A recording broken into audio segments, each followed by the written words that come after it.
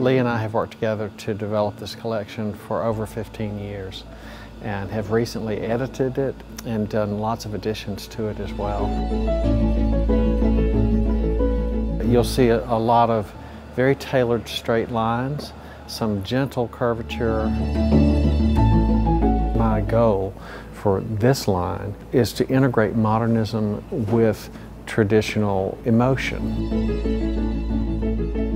You'll find pieces like this one I'm beside, that is a wing chair. And a wing chair is really not a modern piece, but this is a modern execution. So film has a great influence on me. I will stop a film and I will study it. And a lot of films I look at more than I listen to because of just the graphic value. Something that I always think is, how do you look sitting in this piece? And a lot of furniture is too slouchy.